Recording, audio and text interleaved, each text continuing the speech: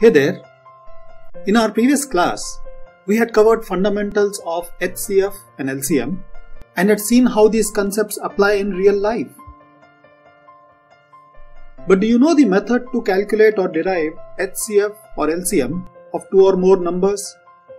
Well, this is what Sam here also wants to understand too.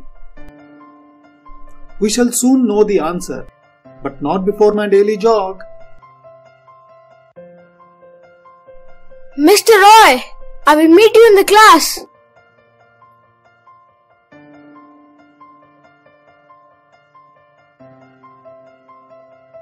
Now that Sam is here, we are ready to begin. In today's class, we are going to learn Prime Factorization Method or the Prime Factor method to derive HCF and LCM of two or more numbers. The rule to remember in this method is that any number can be expressed as product of primes. Can you explain this, Mr. Roy? Sure, Sam. Let me explain through an example. Let's look at a number, say 56. It can be expressed as a product of any two factors. Say 2 times 28. Now 2 is a prime number, 28 isn't. Now 28 can be expressed as 2 times 14. We get another 2 as prime number here. And 14 is 2 times 7, and both 2 and 7 are prime numbers. As 56 can no longer be broken or factorized further, we can write it as product of its prime factors. So 56 is 2 times 2 times 2 times 7, and all of these are prime numbers. Now kids, give me two numbers. It could be more than 2 as well, but let's keep things simple today. With those two numbers, I will show you how to derive HCF and LCM through the Prime Factorization method. 36 and 48. Alright, 36 and 48 it is then. Let's start with highest common factor or HCF. First, write down both these numbers as product of their prime factors, just as we did for the number 56 earlier. Now, find the common factors from both these sets. Let's see. We have a common 3 here, a 2 which is common as well,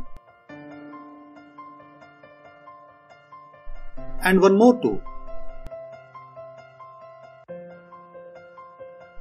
Multiply these and we get the HCF of 36 and 48, which is 12. Simple, isn't it?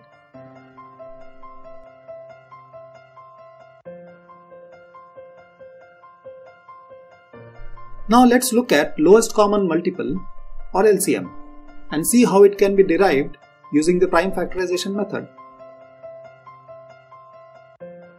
The first step again is to write 36 and 48 as the product of their prime factors.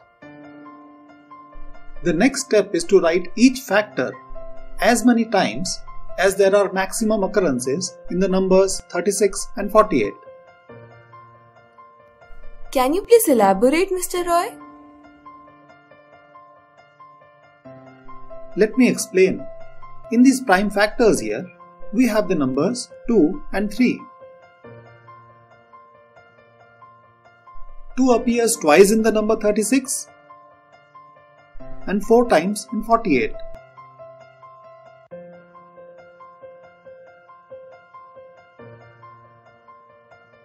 So we write down 2 4 times. Likewise, 3 appears twice in 36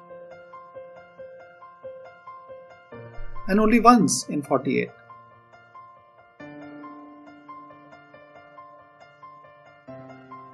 So we write down 3 2 times.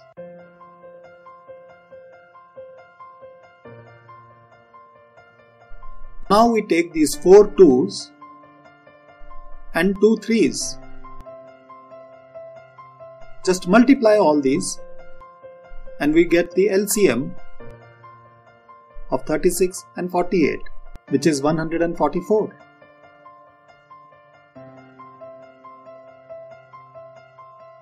Hope this was useful. Till we meet again, happy learning, and don't forget to subscribe to the channel below. So long, bye-bye.